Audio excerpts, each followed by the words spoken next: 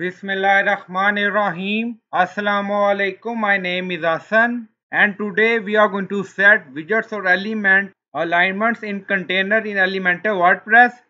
Before starting work, it's my request, please subscribe my channel. Thank you. Now back to our work. So we are in Elementor. So this is our container. Now you see navigator. If you don't see navigator, then on bottom left you see navigator. So click on it and then you see navigator. So this is our container. Now click on it and then on left side you see layout style advanced and then you see minimum height 100% VH. To achieve full height container use 100 VH. So we are using full height.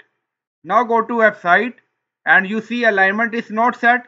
So we are going to set alignment. Now back to Elementor and then scroll down, you see align items. Then you see start, center and stretch. So we are going to make center. Now select.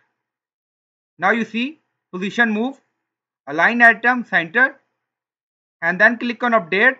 Now update done. Now go to website page and refresh the page. Now you see our content is in center. Now back to Elementor. If you want, you can set align item, start position, end position, stretch.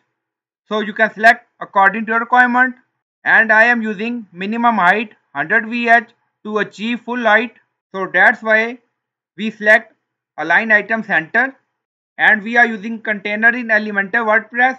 So I hope you like this video. Please like, comment, share, subscribe. Thank you for watching.